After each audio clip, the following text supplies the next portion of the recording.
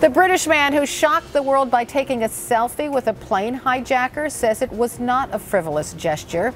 Ben Innes says he did it to find out what was happening because everyone on board the EgyptAir flight was speaking Arabic.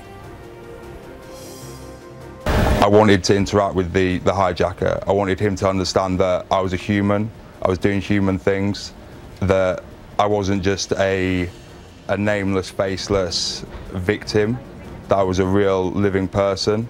And I wanted that to be clear, and so he would understand that. I also wanted to get a better look at the device, at him. I needed to understand if he had any other weapons, if there were any other hijackers I hadn't seen who were with him. The incident, as you know, ended peacefully when the hijacker was taken into custody in Cyprus.